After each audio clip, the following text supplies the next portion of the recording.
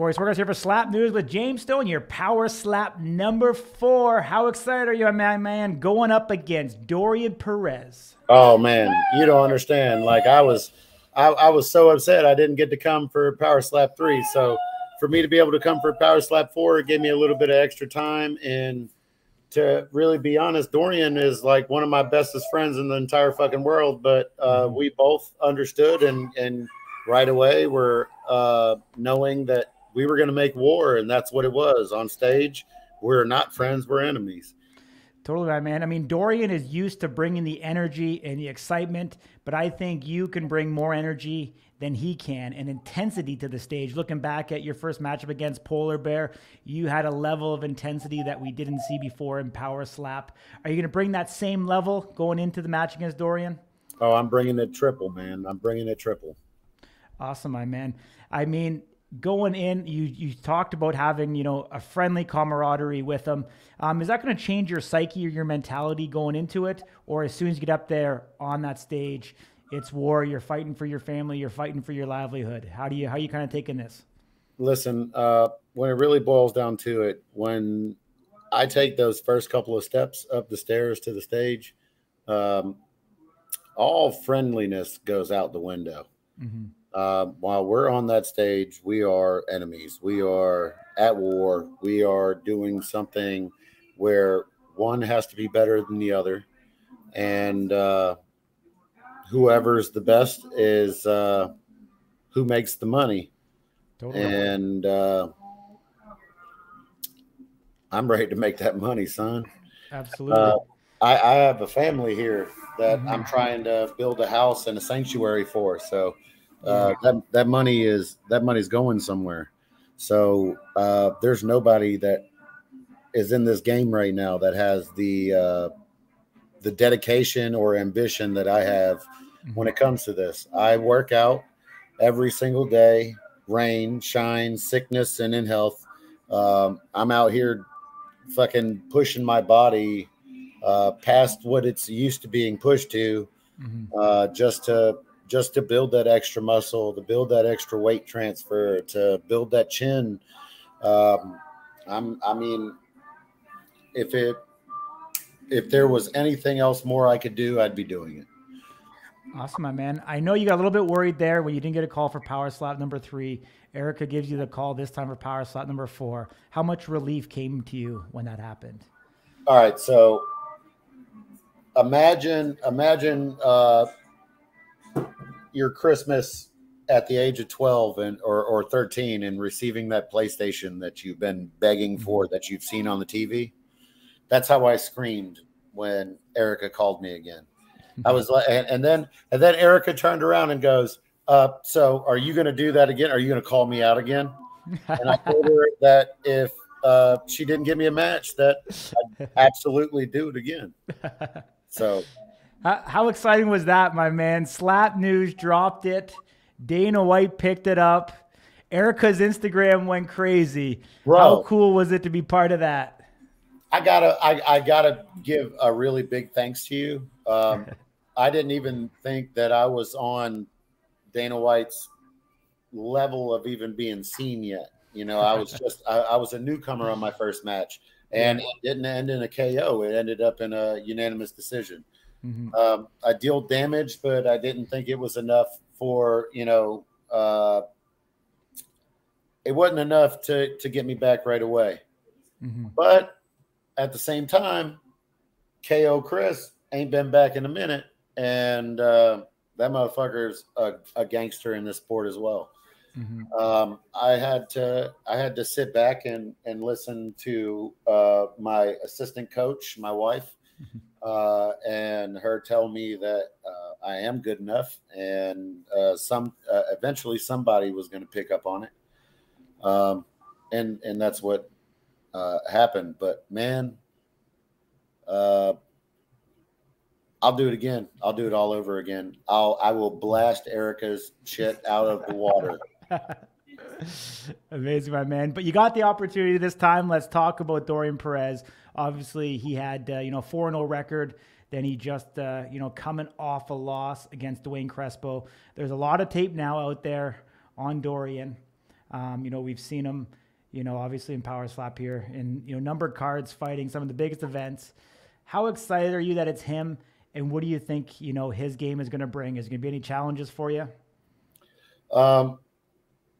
It's definitely going to be a war. I can wholeheartedly see that just in the fact of what Dorian's personality is, where he comes from with being a champion, street beefs and everything else. He's taken a good hit. He knows what it is. He's taken, several hits here with Power Slap, so he knows what it is to get hit hard. Can I say that he's been hit as hard as I'm going to deal him this time? I can't say that, to be honest with you. To really be honest with you, Dwayne ain't got shit on me when it comes to power. I'm really not worried about anybody in the heavyweight class. I'm here to take this class, and after I take this class, maybe I'll get fat for a little bit and go deal with super heavyweights and take them motherfuckers out as well. Yeah. And then I'll drop the weight and I'll go and take light heavyweight. But I'm walking out of here and out of this sport before I decide to retire with 3 different titles. Awesome, man. Dorian doesn't know what he's got coming for him. He really doesn't. He ain't never been hit as hard as I'm going to deal him. To be honest with you, I hope he gets the first coin toss or he gets first hit off the coin toss, because if he doesn't, I don't feel like he's going to survive long enough for him to get to hit me. I love him to death. I think he's an amazing guy. One of my best friends, but I know what's behind my arm. And I'm gonna take heads off. Awesome, man. So what improvements have you made since the first time we seen you up there at the table?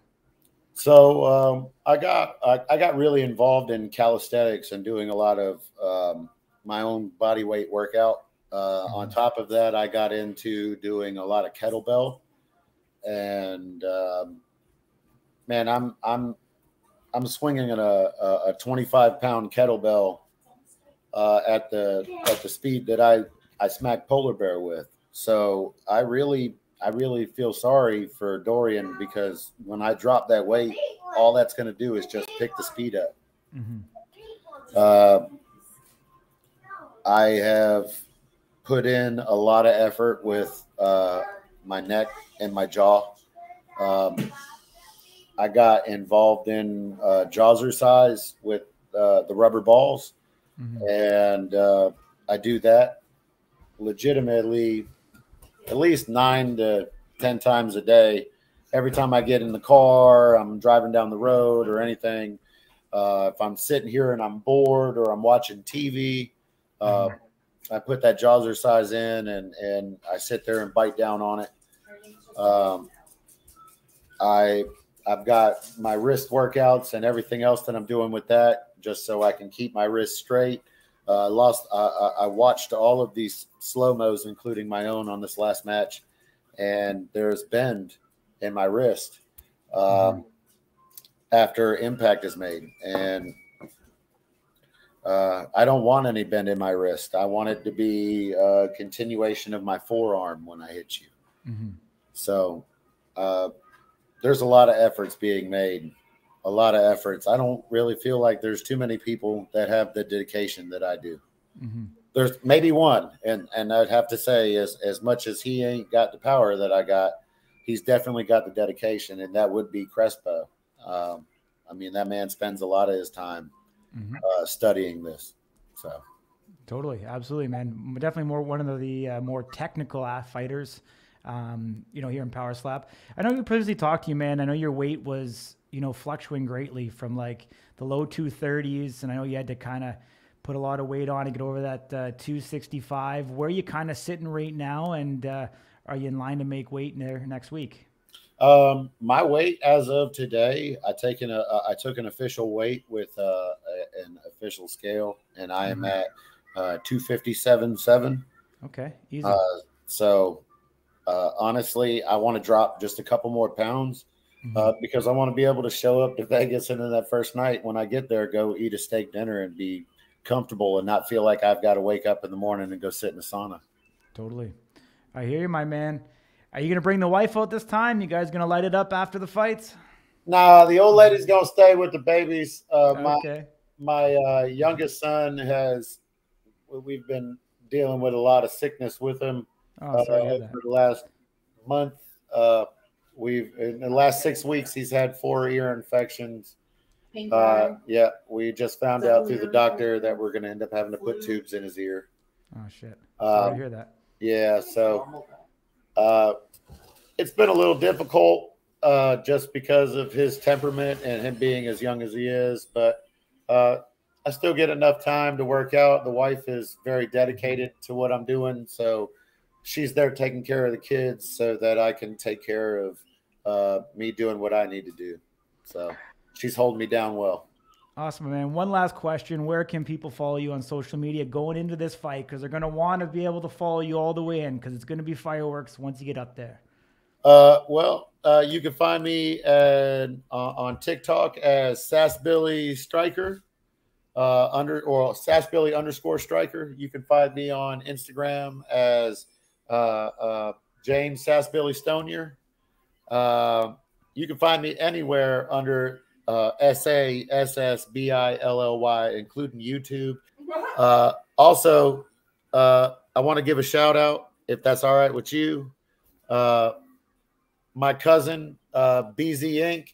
He is my professional tattoo artist. He's my Sassbilly creator.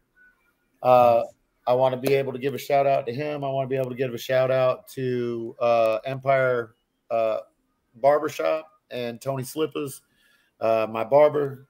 And I want to be able to give a shout out to Bar Louie, who on August 9th at 9 p.m. have shut down their upstairs floor VIP section for a showing for my live event. First live event for the UFC. At Broadway at the beach. So awesome, my man. I appreciate you. Looking forward to seeing you once again down there in Las Vegas. Travel safe and all the very best. Hey, I appreciate it, bro. And just know, Sassbilly hungry.